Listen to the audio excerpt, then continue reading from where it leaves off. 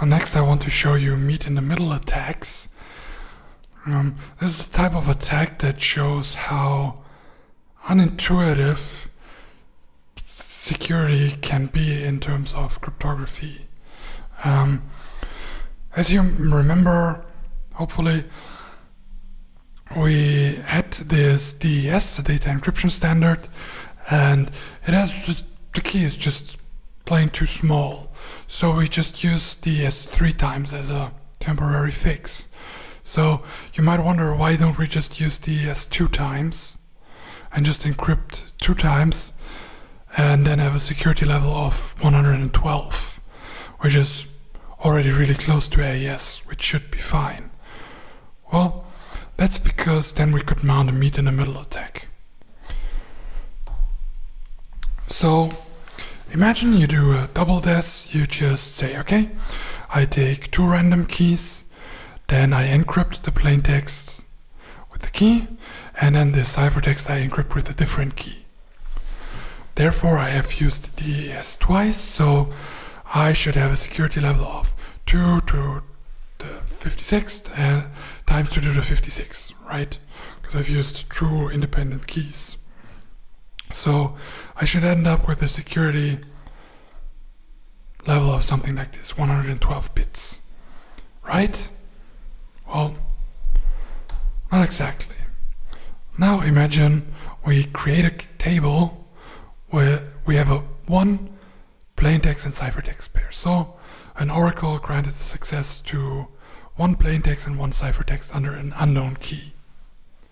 And we want to decrypt other ciphertexts that we don't know the plaintext to. So what we could do to recover the keys is we could create a table with all possible decryptions of key 2 of the ciphertext under key 2, yeah. All possible decryptions of the ciphertext and key 2. Afterwards, when we have this table of all possible decryptions of key 1, we go through all possible key 2 values, encrypt our known plaintext, and then compare the encryption of our known plaintext with key 2 with decryptions of ciphertext with key 1. And we go through this table of all possible key 1 decryptions until we find a row where the decryption of the ciphertext under key 1 is identical with the encryption of the plaintext with key 2. And if we have found this match, then we have found the actual key 1 and key 2, because these are the only possibilities for having this plaintext encrypted twice into a ciphertext.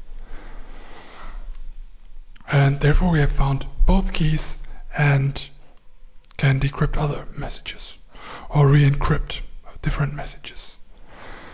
So what is the security level? Well, actually, if you think about it, we had to decrypt all with all possible key 1 values.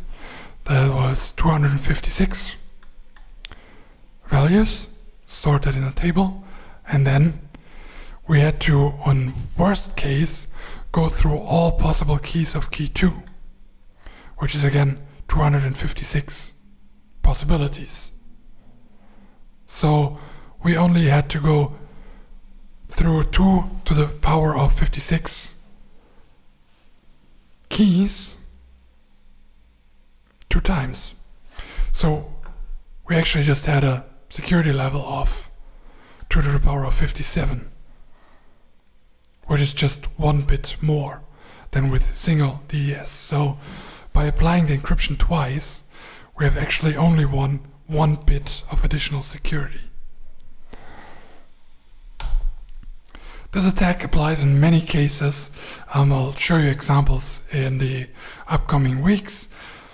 But it also gives an intuition about that cryptography and levels of security can be quite unintuitive.